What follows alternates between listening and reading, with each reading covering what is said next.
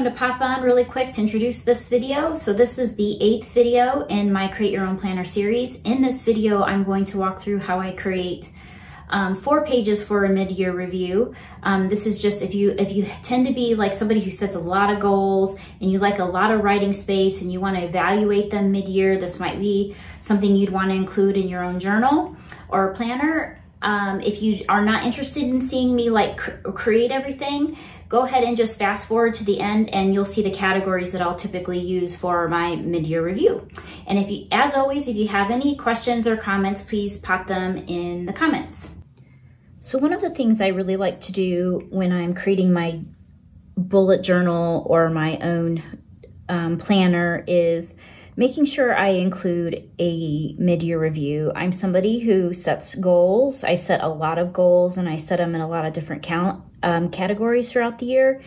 And so one of the things I like to do is revisit my goals mid-year. So around end of June, early July, I will sit down and I will go through this exercise of reviewing my goals. And so what I'm gonna do is show you how I lay them out and the topics or categories that I use.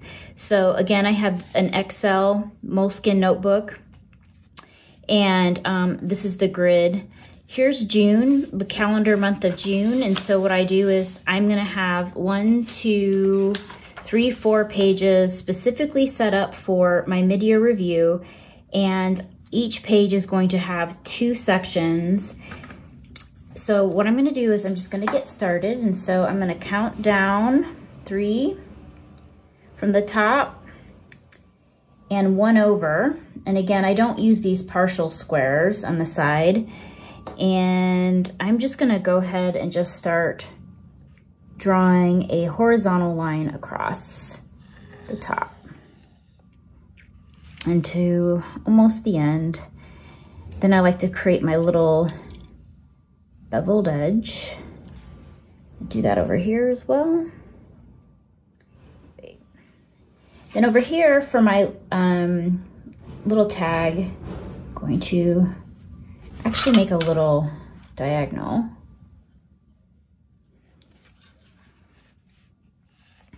And this I'm gonna allow for 10. So 1, 2, 3, 4, 5, 6, 7, 8, 9, 10. Right there.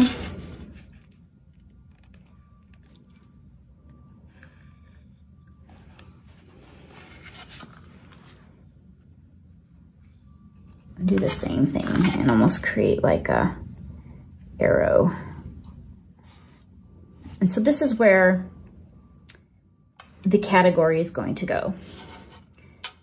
And at the top here, I've left enough space and I'm gonna be writing 2021 mid-year review.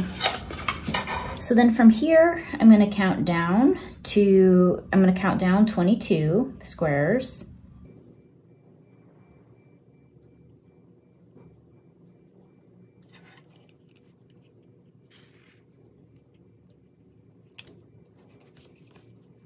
And again, I don't worry so much about the pencil marks being perfect because I fix all that when I go over with my black pen.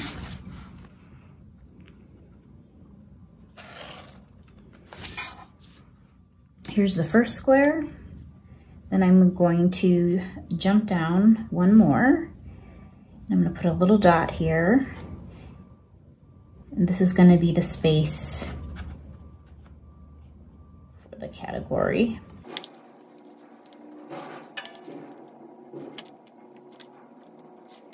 Then I'll take the top over to the end.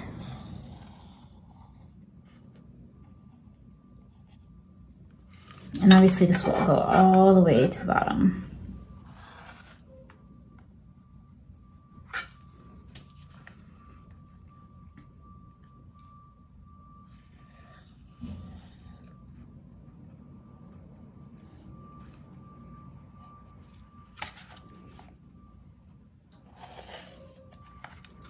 So I'm gonna repeat this process on the next 3 pages. And it's gonna mirror this other page.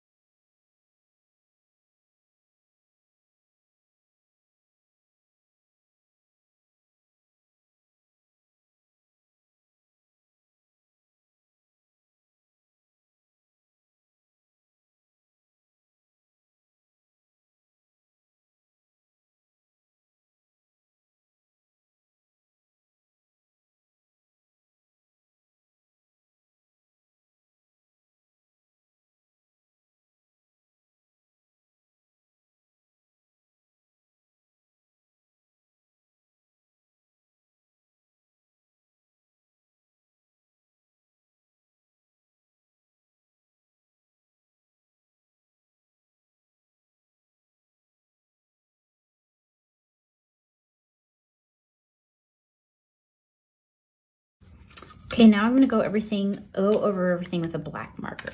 Make it look nice, and then write in my categories.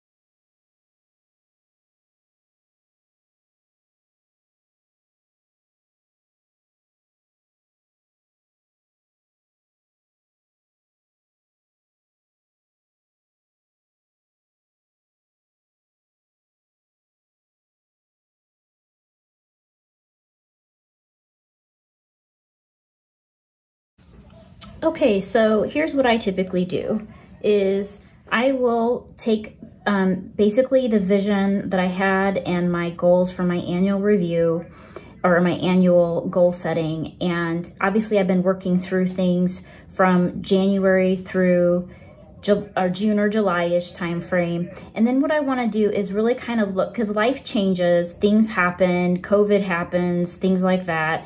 And really kind of capture, okay, what did I complete? Like, what are the things that I can be celebrating as far as goals around projects or personal goals? And then what things are currently in progress?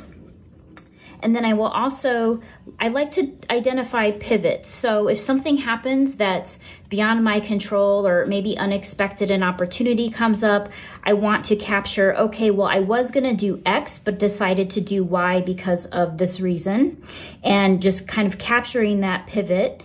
Then I will list things that are no longer relevant maybe as a result of those pivots or other things that have happened in life. And then I will list additional goals. So has anything changed that has now added new goals or new projects that I would like to try to get done before December, or at least start working on? And then what I'll do is I create some time-bound goals. So what would I like to focus on July through December, kind of resetting my mind frame on what am I really truly focusing on? Because again, it might have been different. It might be different in June or July than it was in January. What do I want to really knock out of the park in 30 days? Like, is there something that I can do to get the ball rolling in the next 30 days? And then what would I like to have done in the next 90 days? And this helps me reset.